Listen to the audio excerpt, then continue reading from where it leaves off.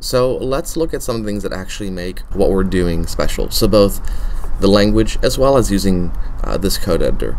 Code editor doesn't do anything special with this code.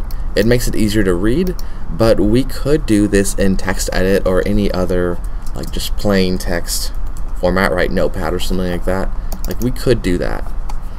So all of this would also work in like here, but it's not as easy to read, right? Having the coloration and everything makes it much easier to know if we accidentally leave something off, right? Or if we accidentally don't open a curly brace or something like that.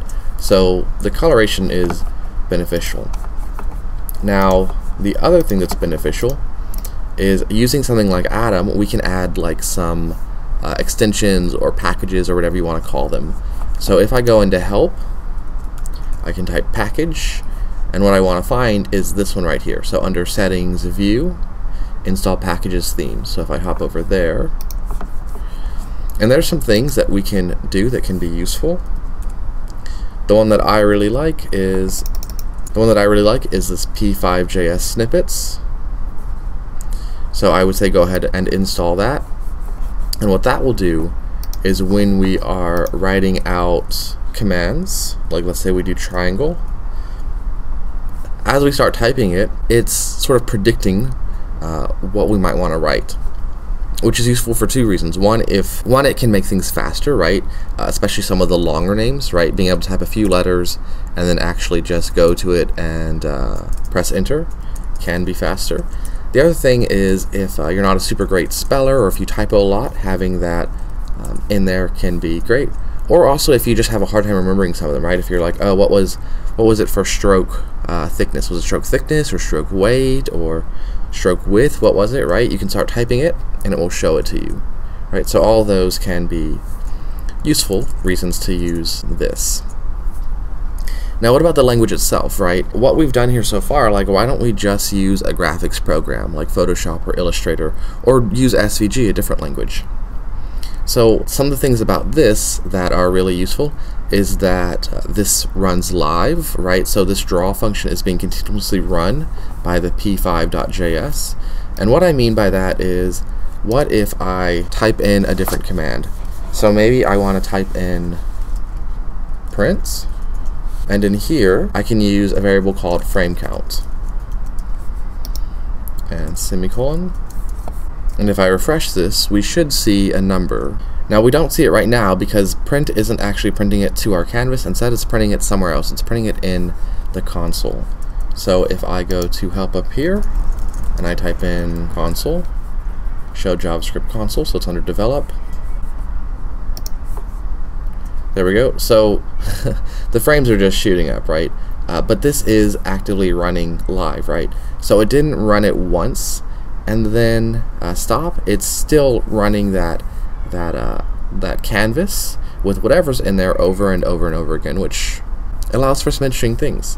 So what can we actually do with that? One of the shapes or elements that we used in the previous video was point. Now we can define specific coordinates for a point, like, you know, something towards the top, like 10, 10 or something, right? That'd be near the 0, 0 top. Or we could define something towards maybe the bottom, which for me would be 600 by 400, right? Because that's the size that I've given this. Or we could do something different. We could make it interactive with the user. So maybe I want to rely on mouse X, the X coordinate of the mouse itself. So I could do mouse X, and I could do, maybe I do mouse Y, maybe I do both coordinates of the mouse, and if I save and I refresh, right now we don't see anything, but if I start to move my mouse across the canvas, now you can see the little dots are following my mouse cursor, right? Now I could switch this if I don't want it to follow directly. I could use mouse X for both, right? This should give us, I think, a line, right? Yeah, a diagonal line that goes across, right? And sort of the same thing for mouse Y. Well, actually, let's look at what this is. So if I move my mouse up and down, right, no dots, but if I move it left and right, then we start to get these dots, right? Because that's the X value of the mouse.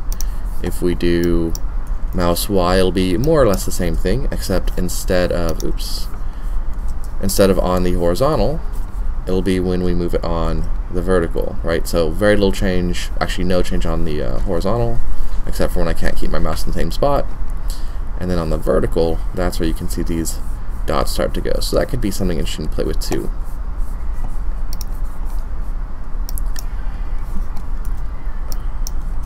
Right now, this is just a dot. What if we want to do something more interesting with this? So we could do any shape, but I'm going to do a line. Now keep in mind, a line has 2 points, right? The starting and the ending. So I'm going to do this from 0, 0 up to MouseX and MouseY.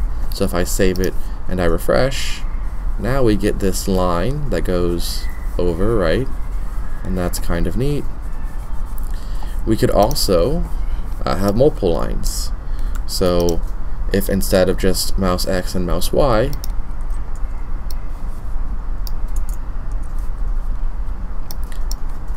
instead of just having the line go from 0, 0, I could also have one that goes from the other end, right? 600 and 400, right? That means that there's going to be one coming from here as well as one coming from up here. So if I refresh, right, that's kind of interesting. We could do one coming from the other spot, and actually we could do one from all the spots. So then we could have 600 and 0 with MouseX and MouseY. We could have one from the other position, right? We could have one from 0 and 400.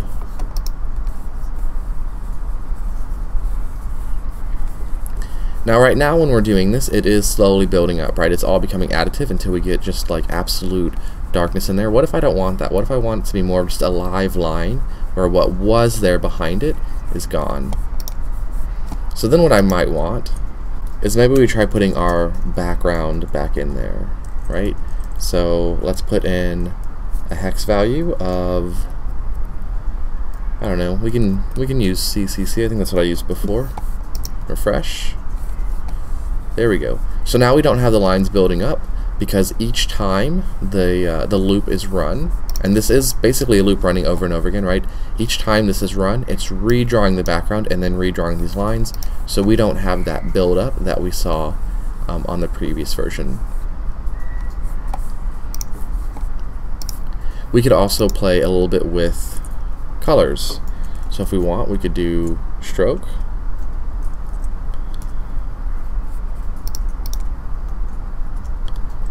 Now, it's a little bit difficult to do tie the hex values to the MouseX and MouseY, but I could tie RGB values to it. So instead of doing the hex values, let's instead just put in MouseX, so that will be the R, and I could put in MouseX again, and maybe this one is MouseY. Alright, let's try that and see if that worked. There we go.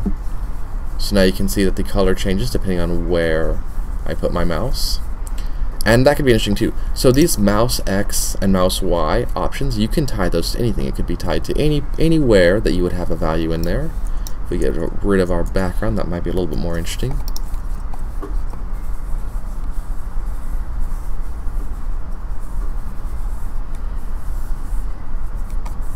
Maybe instead of having both of these MouseX, maybe one is 0, right? So that way we have some darkness in there. There we go. So you can play with these things, try making something with it, try seeing what happens. It's a fun feature.